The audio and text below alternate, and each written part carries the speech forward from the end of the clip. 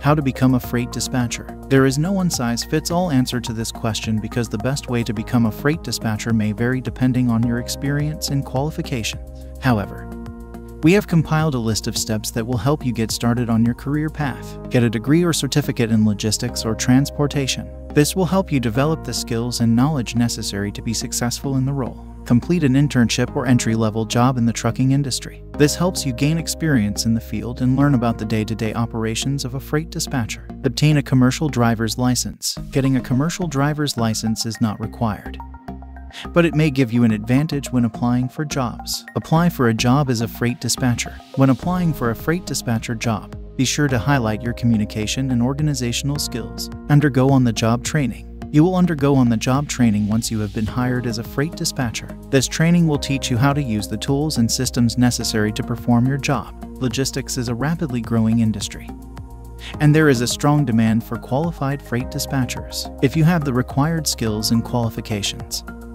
then a career as a freight dispatcher may be the perfect fit for you. Freight dispatching can be an enriching career. You get to help keep the supply chain moving, and you can make a good salary. If you are looking into becoming a freight dispatcher, then follow the steps outlined above. If you want to learn more about the logistics industry, check out our previous post.